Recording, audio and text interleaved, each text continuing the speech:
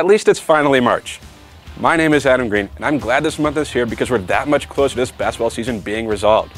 Because at this point, all we really have left to focus on is the NCAA tournament and where the Wildcats will finish. Gone are hopes of winning the Pac-12, being swept in Los Angeles didn't help things, and long gone are any thoughts of this team doing damage in the postseason. Oh well. The Wildcats are now 23-6 with an 11-6 record in the Pac-12 and have dropped to 18th in the polls. It's easy to be down on them right now. Allowing USC, who admittedly is playing much better of late, to shoot 61% from the field is ridiculous. And falling behind against UCLA only to have to try and rally was, well, typical. But at least the Wildcats won't have to wear those god-awful uniforms in the postseason, right? Take that, UCLA. Now, there are two ways to look at the weekend. On one hand, the Wildcats, needing a pair of wins, were swept. They looked bad against USC and overmatched against UCLA. But on the other hand, Arizona's offense was again solid, and they had a chance to knock off the Bruins at the end. And really, isn't that all you can ask for on the road against a good team? Are you an optimist or a pessimist? An optimist looks at Kevin Parham's continued solid play, Caleb Tarczewski's development, and the re-emergence of Grant Jarrett and possibly Jordan Mays as reasons to be excited.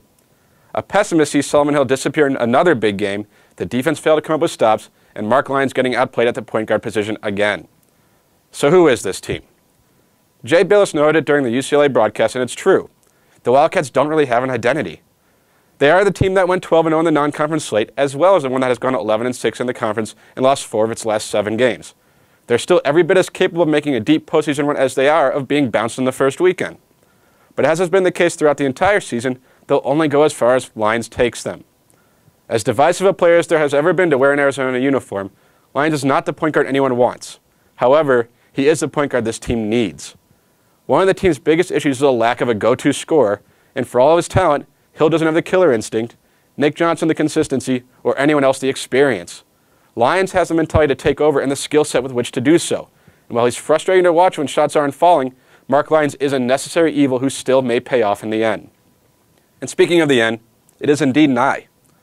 The regular season finale is Saturday in McHale Center as the Wildcats host rival Arizona State.